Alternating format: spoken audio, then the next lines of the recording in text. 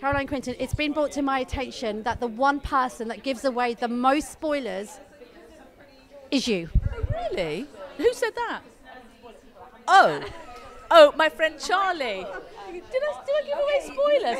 I went to get changed. She's deflecting from what she said. Yeah, really? You look. Is this vintage? No, but we'll talk. Yeah.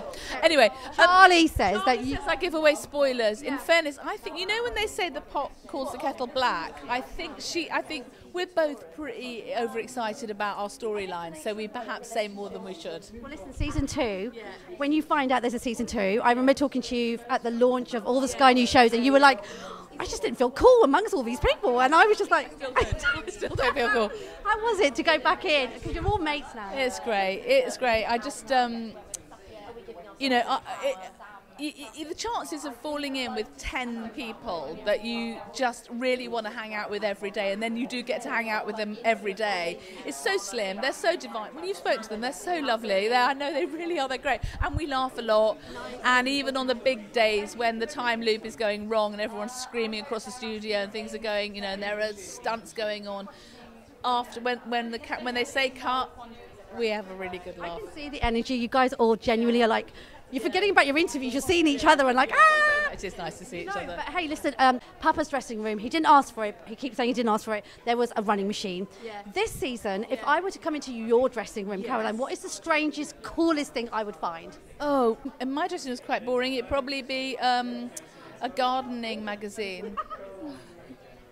It's not cool, but it's what I'm interested in. So it'd be something to do with gardening, because that's my hobby. Yeah. Wes. Maybe the other thing I do have in there quite a lot is again, not very cool, but art stuff. I draw and paint all the time. So. Oh, I love that. That's so cool. Hey, also I want to know. In the show, it's all about going back into the past and stopping major disasters from occurring. If there was one memory from the past you could press pause on and keep reliving without anyone ever touching it or spoiling it for you, if it's not too personal, what would it be?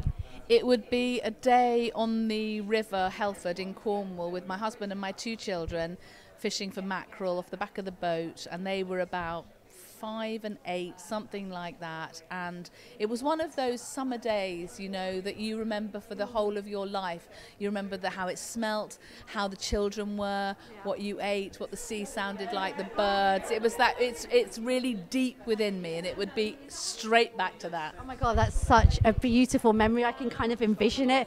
Your character, where she has the best one-liners. This season, what was your favourite thing that she got to say? Oh no, it's crazy. But it's really this year. We see a side of her that is so unrevealed, and I don't want to give away too much. But she speaks honestly about feelings and family and the world and how we treat each other. And I won't quote it because it would be inappropriate. But you get to hear who she really is, and not just a boss, not just someone who's in charge, but you get to see a side of her that is, I hope, and it certainly was for me when I read it, is surprising. And season 1, at the end of it, obviously left us feeling quite conflicted and quite cross with a certain person. At the end of season 2, how am I going to feel?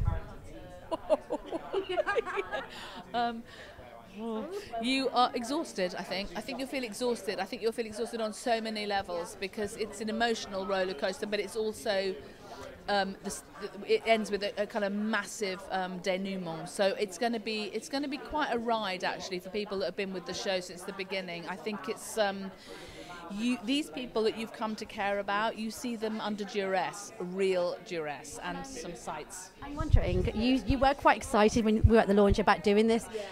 How does it feel to do a show, to be back on our screens, and for people to have embraced it so much? And every single person I spoke to, they adore you. How has it been for you? Have you enjoyed this? It's honestly, and I think I said to you last time I saw you, that you don't expect this to come along. You kind of think your career will go into a nice gentle twilight decline.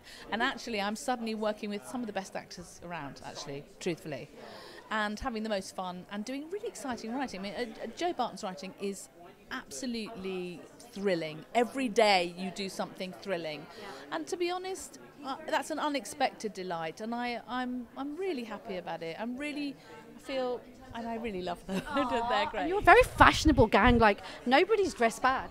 They're so cool. So are you? They're so cool. Thank you for the chat. I can't wait to watch season 2. glad. Thank Hope you. you And keep enjoy sharing it. the secrets. Yeah. Thank you.